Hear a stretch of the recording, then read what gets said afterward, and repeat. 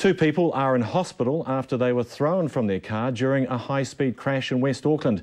But firefighters say the toll could have been much higher after the car's battery smashed through walls, spreading sulphuric acid to end up in someone's kitchen. Kate Lynch reports. When Cairo McLean went to investigate a loud crash in his kitchen at 2 o'clock this morning, this is what he found. All I heard is just this huge bang, then all of a sudden I just got up to check if our little 2-year-old baby was all right and everyone was all right in the room. Luckily, everyone was all right. They and their 2 children were in bed. But the force of a nearby car crash had turned the battery into a dangerous missile.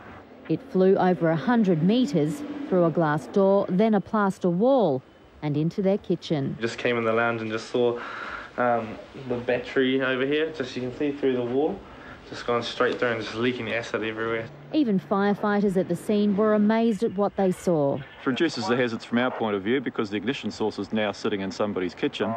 The car's leaking petrol, so we'll have to deal with that at some stage, and the battery's leaking acid into the people's house. They believe the car must have been travelling at well over 120 kilometres an hour when it lost control and crashed into a ditch. If the driver was up and walking around and 2 other people who had been occupants of the car were thrown out in the crash and been taken to hospital. The driver was later charged with drink driving. Kate Lynch, 3 News.